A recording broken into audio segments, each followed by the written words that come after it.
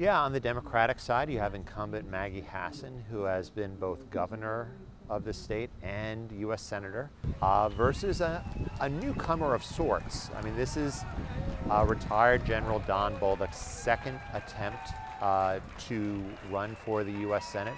And sure enough, he has done really a great job of grassroots politicking in the New Hampshire tradition.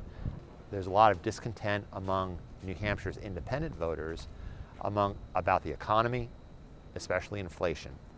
And that's creating some headwinds for Maggie Hassan and given Don Bolduc a bit of a tailwind as the alternative.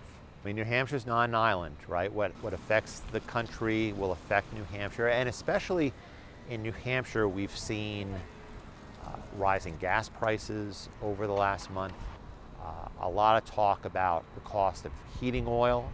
No one thinks Don Bolduc will spell the difference between a majority and a minority.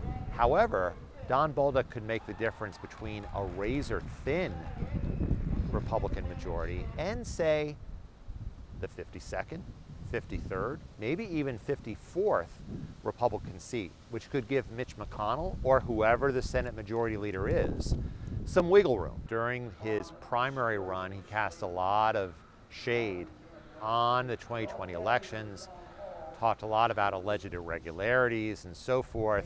Then, after he won the Republican primary in September, he did an about-face, said on national television that the election was not stolen, and that sounded definitive, but occasionally we've heard some backsliding on that. He's called attention to alleged irregularities in New Hampshire that have never been proven true, such as that, buses of voters from other states are brought up to New Hampshire. So there has been some question, if it is a close election, will Don Bolduc raise some of those allegations again? The question for Maggie Hassan is, how far ahead of Joe Biden can she run on Election Day? Maggie Hassan has to be able to make a lot of inroads among Joe Biden disapprovers. And the question for those Joe Biden disapprovers is, are they in a mood to fire Maggie Hassan in order to punish Joe Biden? And do they see Don Bolduc as a plausible alternative?